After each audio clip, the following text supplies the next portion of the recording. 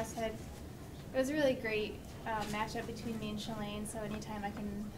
you know, we can both run an honest pace like that, it's a good confidence booster for me. Still, a half is quite a bit longer than a 12K, but I still do take confidence from it, even though I took a little bit of a break after that race.